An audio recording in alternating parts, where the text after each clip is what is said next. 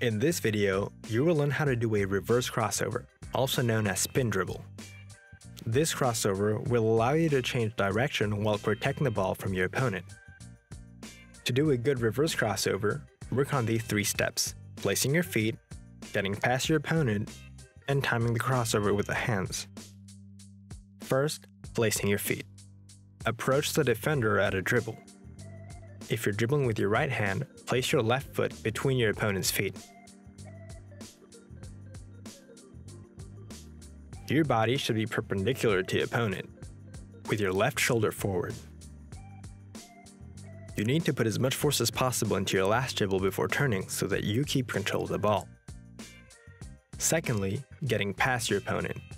Pivot on your left foot, turning your back on your opponent. Place your right foot spinning out of your opponent's reach.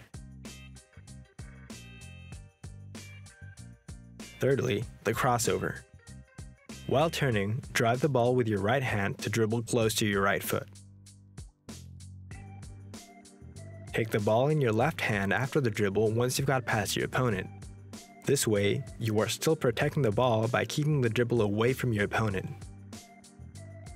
Remember to keep it as low as you can so that you spin faster. Accelerate and change direction as soon as you've passed your opponent. If you're dribbling with your left hand, the movement is exactly the same, but you'll need to turn the other way, using the opposite foot.